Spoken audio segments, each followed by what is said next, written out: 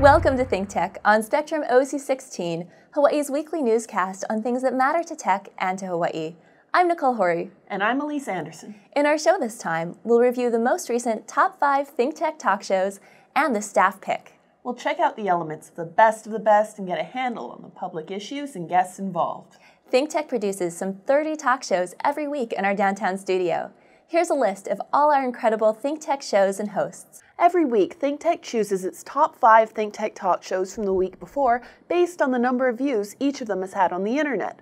For this past week, the winning shows were as follows.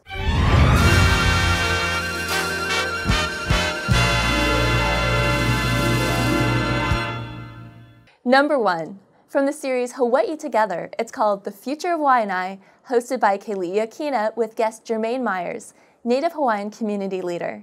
It's on our Hawaii Together playlist. I think that a lot of people, when they think of the Waianae Coast, especially parts that are densely populated with Native Hawaiians, and by the way, the Waianae Coast is the most concentrated and densely populated Native Hawaiian population in the world, a lot of times people have a great many misconceptions.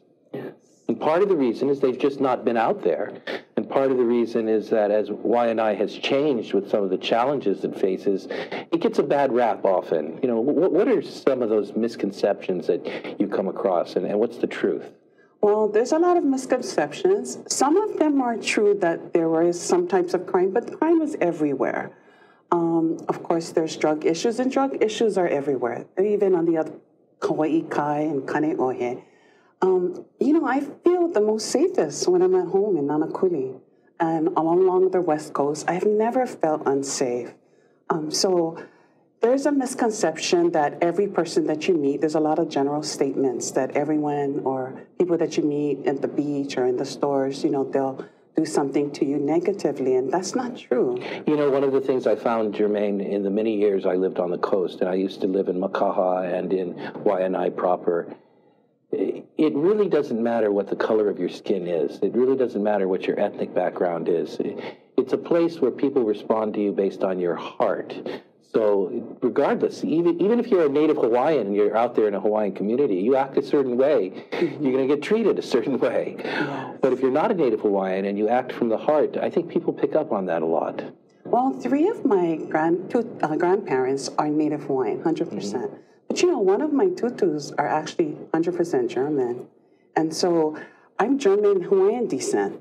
And my grandfather, who's German, was actually an engineer for the railroad. And he was the engineer for the railroad going around the island. Well, the Waianae Coast is such a remarkable place. While we said earlier, it is the most Native Hawaiian population, the most densely populated place on the planet, it's also tremendously integrated with other racial backgrounds. It's almost as if most of us Hawaiians out there are mostly something else, too. Yes. So you're proud of your German heritage? I am. I'm not going to separate myself, defragment myself because of my German heritage. I love my tutu. His garden was filled. It was like a Garden of Eden. Every fruit that I could think of, things like even star fruit. He had ivy and olives and, of course, lots of different varieties of mango trees. He said if they could not provide food for your body or for your healing, like medicinal, la'au, lapa'au, then they didn't belong in his garden. So he had all kinds of stuff when I was growing up. And that's what fond memories that I have of my tutu. Sure. One of the misconceptions about the Waianae Coast and about the Hawaiian people in general is that we all have the same political leaning, that we're all fighting for our independence and separation from the United States of America.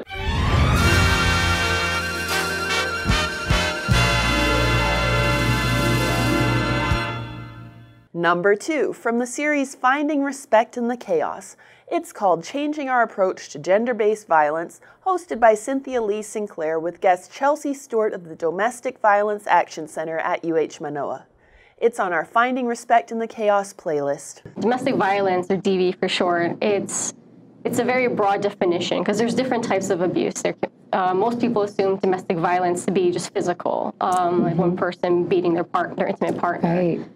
But there's actually a lot more to that a lot of people aren't aware about. Domestic violence can be emotional, psychological, sexual, and even financial abuse as well.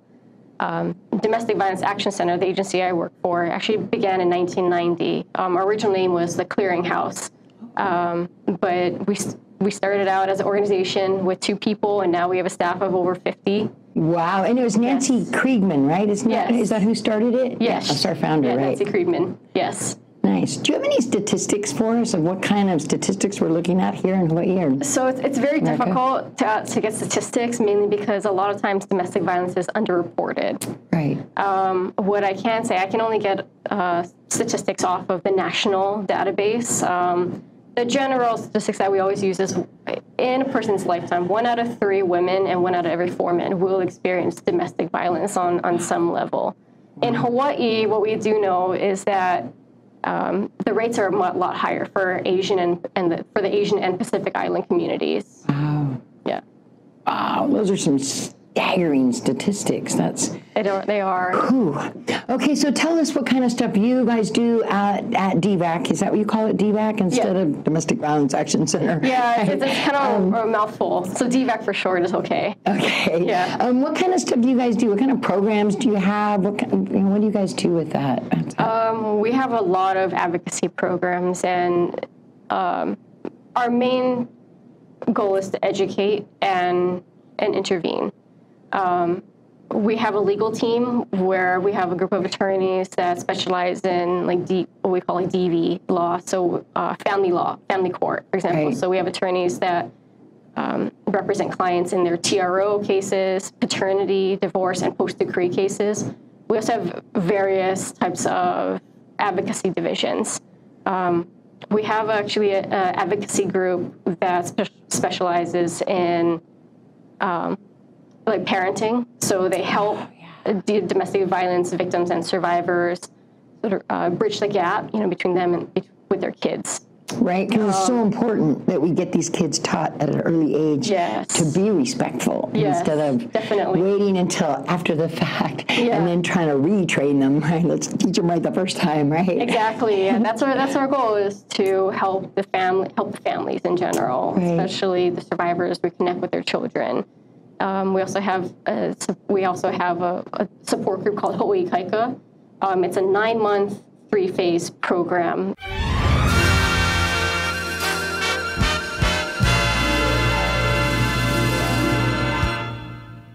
Number 3, from the series Out of the Comfort Zone, it's called Texting to Save Lives, hosted by R.B. Kelly with Katie Copeskey, volunteer crisis counselor.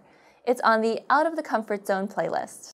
The crisis text line is collecting data. What kind of data are they collecting and why? Yeah, so basically think about every conversation that we're having. It's about 40 messages interchanged. That's all usable, interesting data that we can give back to the public. So I can tell you things like 75% of our texters are under the age of 25. I can tell you that only 58% of them identify as straight. I can tell you that our top issues are depression, anxiety, self-harm. So that's nationwide. That's interesting information for us to know, kind of as a big snapshot. But for Hawaii, we over-index in issues surrounding the military, issues like physical abuse. So that's really interesting for local policymakers, for administrators. We can look specifically at Hawaii data, and let's say I was a principal and I was concerned about eating disorders in my school. So I can look specifically at that topic, and I can see that Sundays is the day that people text in most about eating disorders. And I can say, well, I'm going to have a school assembly on Fridays about eating disorders, and let's see if that changes or drops off. So this is meant to be actionable data for people to try to curb these icky things that are happening state and nationwide. And it's not like you're compiling data to say, oh, Mary from 3rd period has an eating disorder. Perfect. No, it's just from this age group, this percent of people seem to be struggling with eating disorders. So here's a way you can use the data and actually help people. Absolutely, yes. So you're absolutely right. So we're looking at, if you want to get technical, we're looking at aggregate data, right? So it's stripped down of any of that personally identifiable information. And just to further clarify that, so when I get a text message, it's like anonymous 235 da da da da. So I never see anybody's name or where they're from or anything like that. And so all the data is just really percentages that people can look at crisistrends.org. So that's separate from Crisis Text Line, which is where we're talking about our service. But crisistrends.org is where people can get access to that data. Interesting. Yes. Can you tell me anything else about the trends here in Hawaii? We've had 5,000 texters since we've launched. And like I said, we have 33 active crisis counselors. That's about all I really know, to be honest with you, Harvey. That makes sense.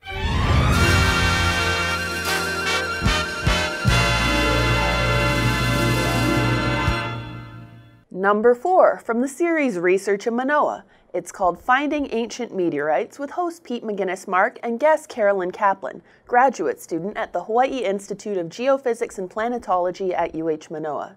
It's on our Research in Manoa playlist. The exciting thing about looking at ancient meteorites is that it's a time that no one's been able to look at before. Like right now, all the meteorites that we're studying are from a couple hundred years ago. But being able to look at these meteorites in limestone gives us a whole new view about what's going on out there. So if we're able to open up these windows, we might be able to understand what collisions might have been going on, how like impacts might have affected evolution over time. So it's really I think what we should tell the viewers in part is that not all meteorites are the same, are they? No.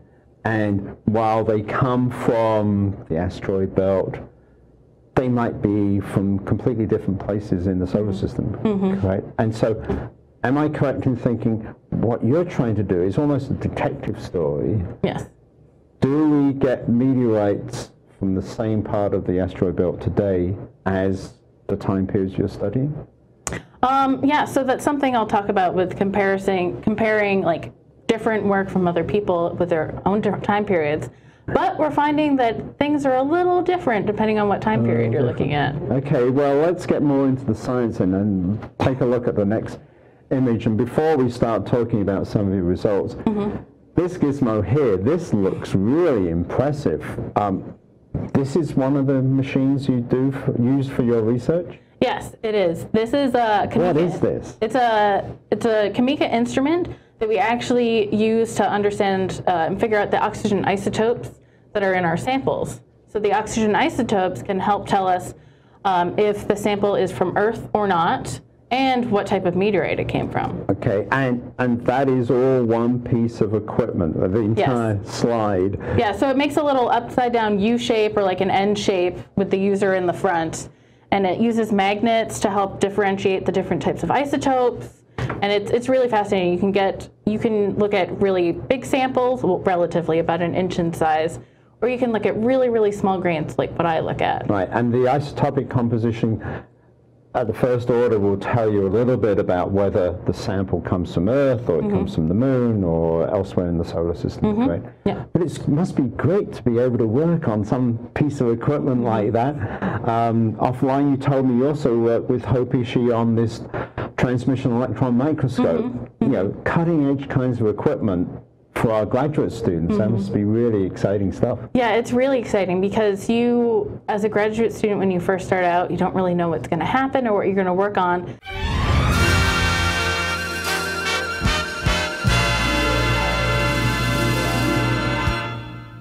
Number 5. From the series Seymour's World, it's called Physical Therapy, the Elixir for Joint Pain, hosted by Seymour Kazimirski with guests Rayna Hawkins and Chris Kadowski, physical therapists. It's on our Seymour's World playlist. So first, Rayna, we're going to start with you. Okay. Tell us a little bit about your practice.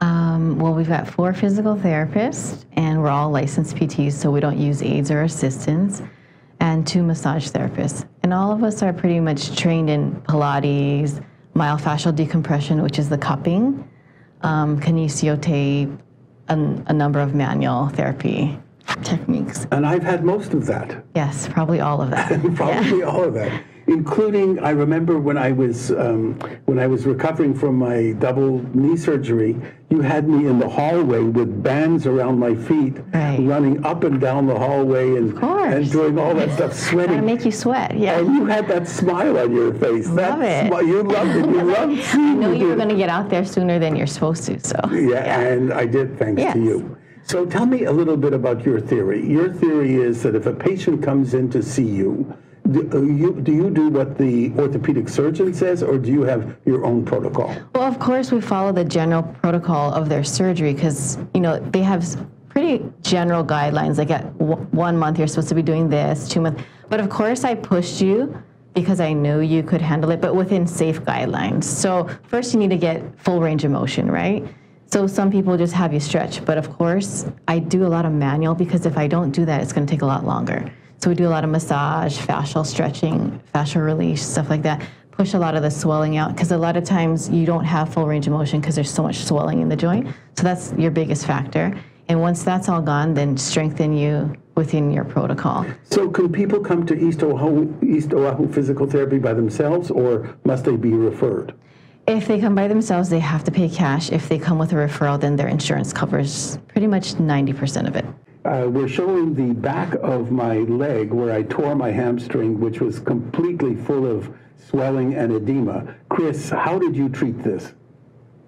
Well, one of the biggest ideologies that I've kind of uncovered while I've been helping people with muscular injuries is that human beings are machines, but we are a little bit more like a web.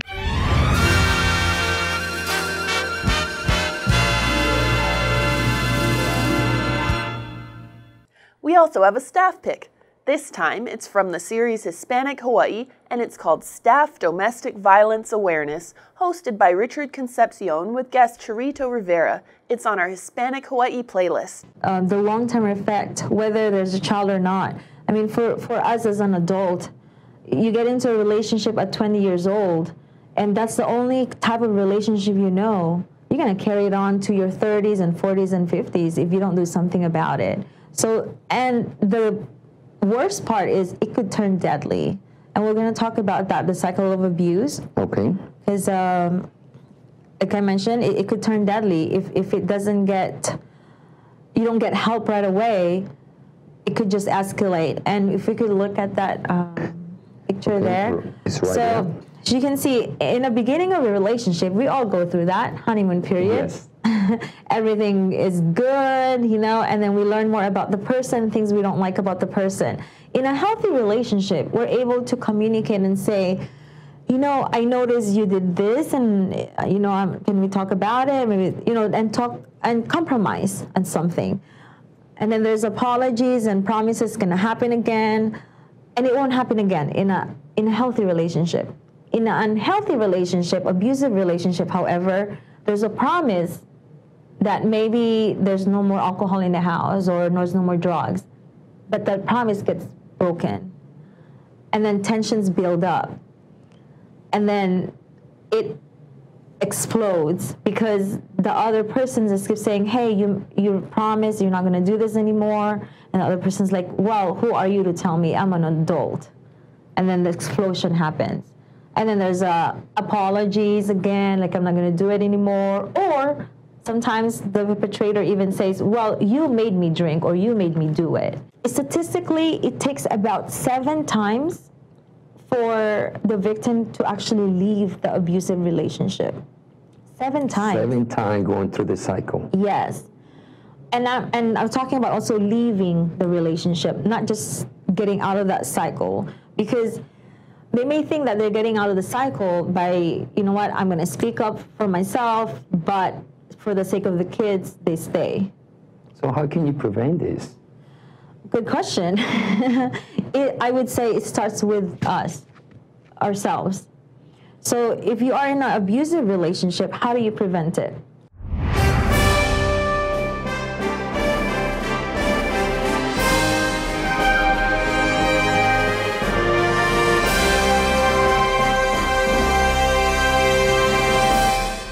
You can always find the links to these shows in our daily email advisories. If you don't get our daily email advisories, you can sign up to get them on our homepage on ThinkTechHawaii.com. These were only samplings from the top 5 in the staff pick from across our 30 weekly talk shows. There are, of course, many more. To see these shows in their entirety, go to ThinkTechHawaii.com or YouTube.com/ThinkTechHawaii. Great diversity, great community, great content at ThinkTech. If you have any questions or comments about these or our other shows, please let us know. And yes, it's okay to share them with your friends and colleagues. Thanks so much for watching our shows and for supporting our efforts to raise public awareness.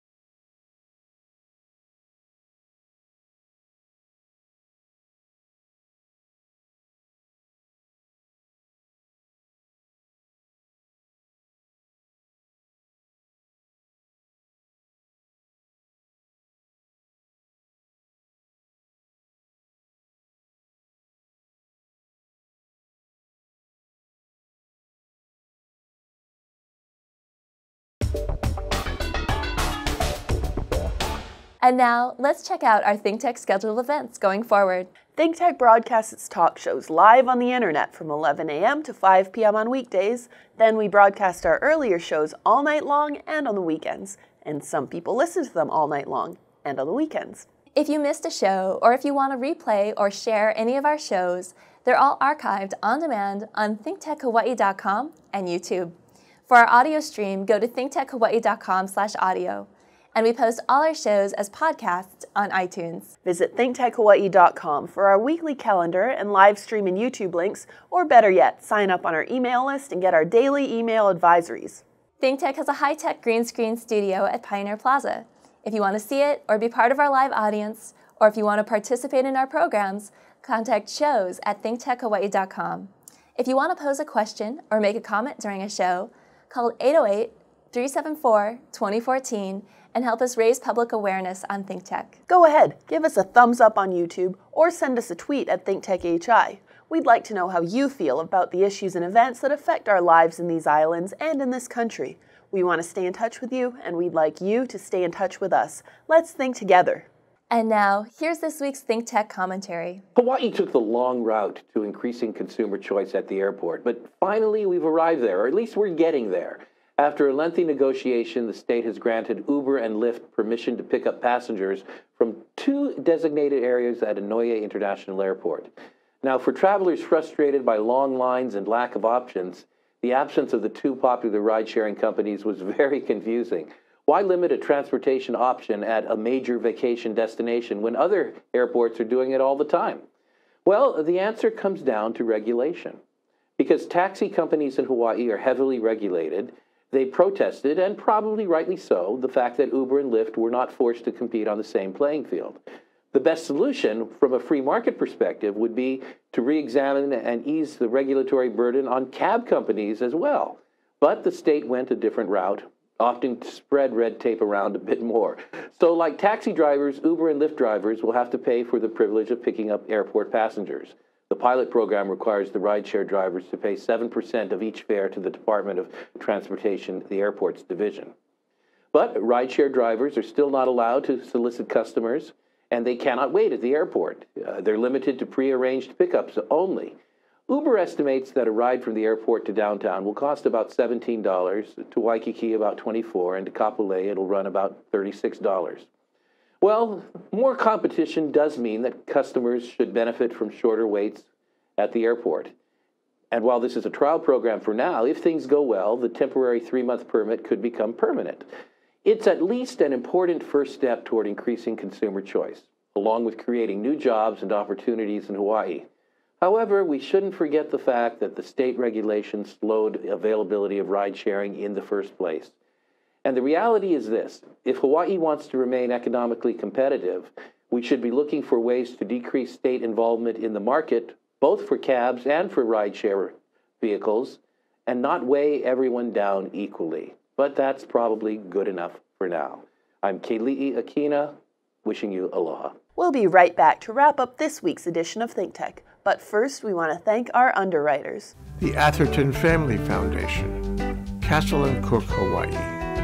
The Center for Microbial Oceanography Research and Education, Collateral Analytics, the Cook Foundation, the Hawaii Council of Associations of Apartment Owners, Hawaii Energy, the Hawaii Energy Policy Forum, the Hawaii Institute of Geophysics and Planetology, Hawaiian Electric Companies, the High Tech Development Corporation, Galen Ho of BAE Systems, Integrated Security Technologies, Kamehameha Schools, Dwayne Carisu, Carol Mon Lee and the Friends of ThinkTech, MW Group Limited, the Schuyler Family Foundation, the Sidney Stern Memorial Trust, the Volo Foundation, Yuriko J. Sugimura.